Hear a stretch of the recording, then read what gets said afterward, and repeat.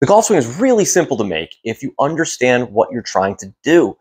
A lot of times I get golfers in here for golf lessons that are really confused at what to do with their takeaway. They think there's some sort of magical move the club's got to do one thing, turn, toe up, toe down. I'm here to tell you there's one simple thing that you can do to make your takeaway exponentially better. But first, you have to understand what the body and the arms are trying to do so you understand why we need to make this move when we make a backswing and a takeaway. So the first thing we need to talk about is these guys, our arms. What the heck do these things do when we take the club back? They're the only thing that touches the golf club, and they're the most important thing, quite honestly. So when I set up to a golf ball, they hang down right here, right down from my shoulders. And many golfers will decide when they take that club back, they're going to turn the club, make it toe up.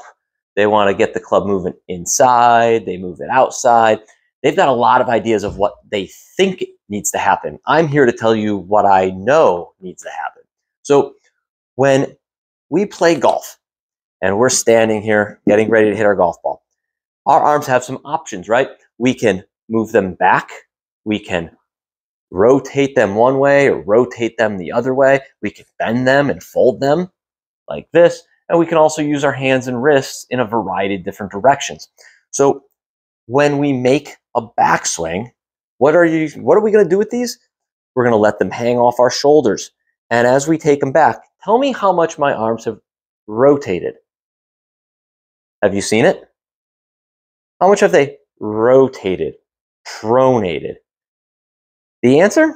Not a whole lot, if any. So when we take that golf club back, let's stop doing so many things to it, and let's start making sure we do less instead of more.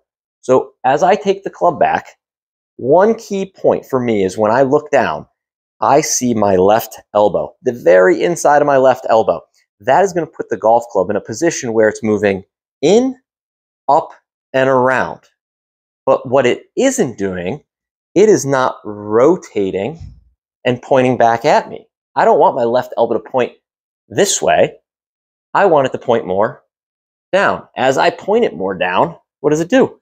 It pulls closer to my body. You ever see the glove drill where someone's trying to squeeze a glove in their armpit here to try to take the club back more connected? That's what this is, because they pronate their lead arm. It moves away from them, and then look what happens to the shaft. It pitches the shaft at an angle that's not conducive to playing good golf. So a lot of golfers will take the club back, roll it, open the face, separate their arms from their body, and then take it all the way back and up to the top. Now, from this position, if I stopped any golfer at this position, I wouldn't criticize it much. It looks okay, but how it got there is the problem. When it gets to the top of the backswing, by rolling, pronating, what is it going to do on the way down? It's going to do the exact opposite. So if I rolled it on the way back, I'm going to try to toss it and tumble it on the way down. So it's going to look more like this.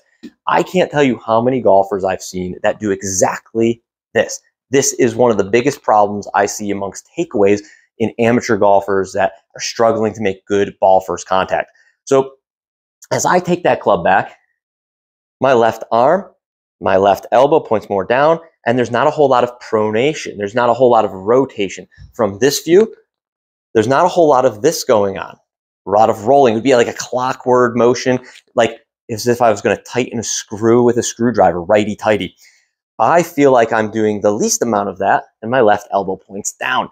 From here, this is where we can start to do the fun stuff. This is where we can start to make sure we pronate it a little bit, but more importantly, look at my left elbow. It still points down. It's generally always pointing more down than we think it needs to.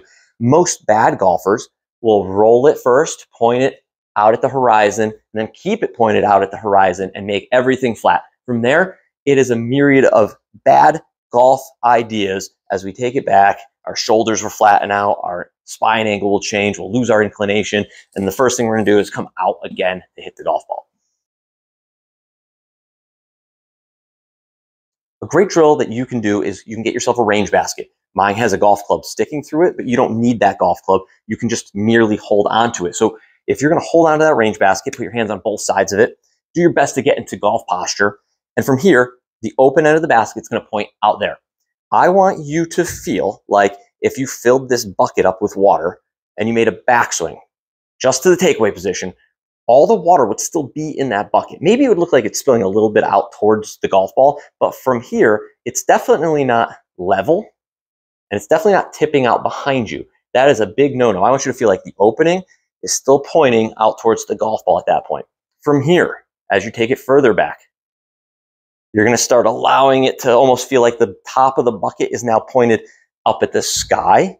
I don't want you to feel like you're pouring it out more. I want you to get it up to the top. And if anything, you might be able to extend and turn a little bit more and just dump it a little bit over your shoulder. Maybe that's the first point in your swing that the water comes out of the bucket. So let's do it one more time.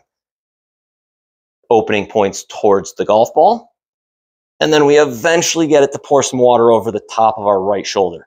Where are we going to go from here? We're going to keep pouring it out behind our right shoulder as we come into the golf ball. Most poorer players are going to do the exact opposite. They're going to roll it open, dump it out behind them, stand it up, and then try to toss out whatever's left back in front of them. That is a no-no. So if you're struggling with your takeaway, the number one thing you need to do is make sure you do less. You need to make sure you do less rolling, pronating, taking the club to the inside, and you need to make sure your left elbow stays down for longer. So when you take the club back, it gets here, and you can strike the golf ball from the inside because the takeaway is perfect.